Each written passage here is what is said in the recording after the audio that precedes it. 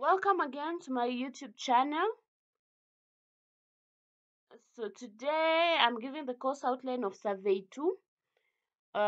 This is for diploma students of diploma in civil engineering and building technology. This is the same. So in technical institutions and polytechnics and also vocationals. So the first topic we'll have curve ranging.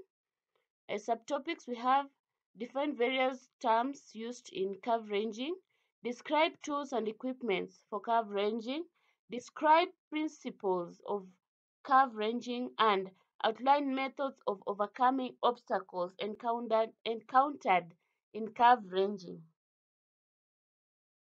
2, we have traversing. So under that, we'll have define the terms used in traversing, explain various methods used in traversing, outline fields procedures of traversing, and explain the causes and adjustment of errors. So that's the last topic. So that's thank you for watching. Please like, share, and subscribe, and also comment. See you on my next video.